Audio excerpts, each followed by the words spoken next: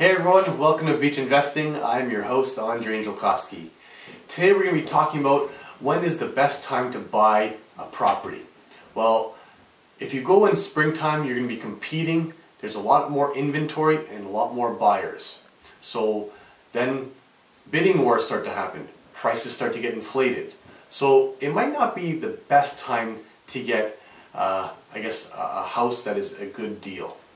So when we talk about buying properties in good times, well, have you ever considered during the dead of winter when people hate to go out there and trek through 1 or 2 feet of snow, the cold, it's freezing, the slush, the mud, it's just not a pleasant time to go out there and look for your dream home.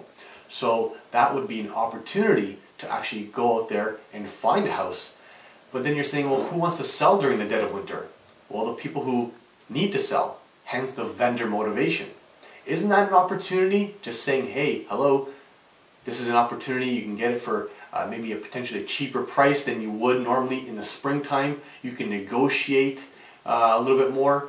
You have the option to go conditional instead of firm, which sometimes, most of the time happens during the hot spring market. So consider this.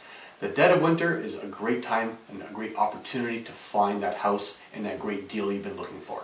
Okay? Thanks for watching.